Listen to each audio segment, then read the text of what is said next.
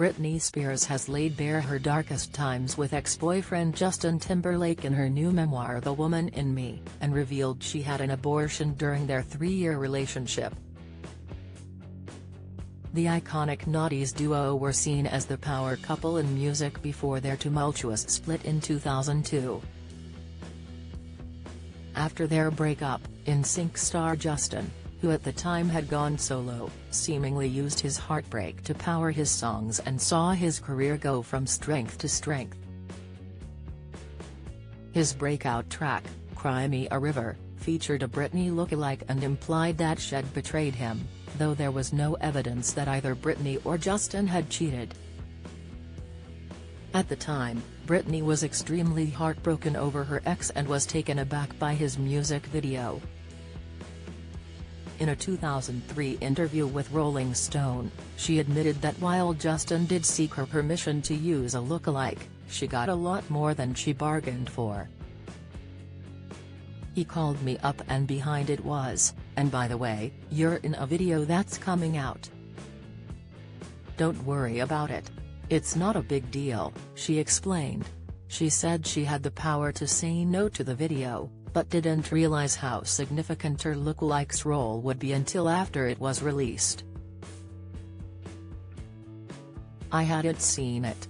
Then it came out, and I said, I should have freaking said no to this SHT, Britney continued, adding, I think it looks like such a desperate attempt, personally. But that was a great way to sell the record. Smart guy. However, an insider told Us Weekly in 2021 that she doesn't want her fans to release the hounds on her former lover.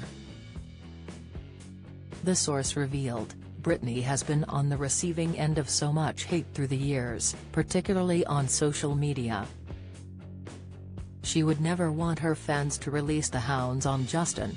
Hate isn't going to solve anything, regardless of what happened in the past. The insider continued that the toxic singer does not dwell on the fact their relationship ended and feels that they were young and in love and both did stupid things when they were together. That same year, Justin issued a public apology to Britney and Janet Jackson, who came under scrutiny at the 2004 Super Bowl while performing with him.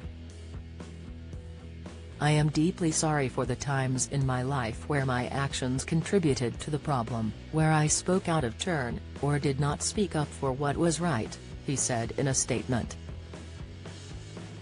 I understand that I fell short in these moments and in many others and benefited from a system that condones misogyny and racism. He went on, I specifically want to apologize to Britney Spears and Janet Jackson both individually, because I care for and respect these women and I know I failed. I also feel compelled to respond, in part, because everyone involved deserves better and most importantly, because this is a larger conversation that I wholeheartedly want to be part of and grow from. He admitted the music industry was flawed in that it sets men, especially white men, up for success. Justin continued, it's designed this way. As a man in a privileged position I have to be vocal about this.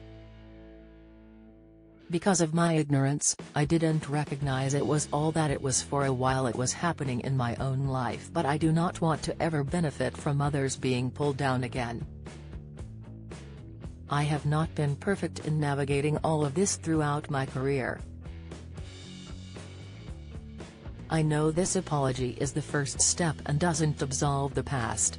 I want to take accountability for my own missteps in all of this as well as part of a world that uplifts and supports.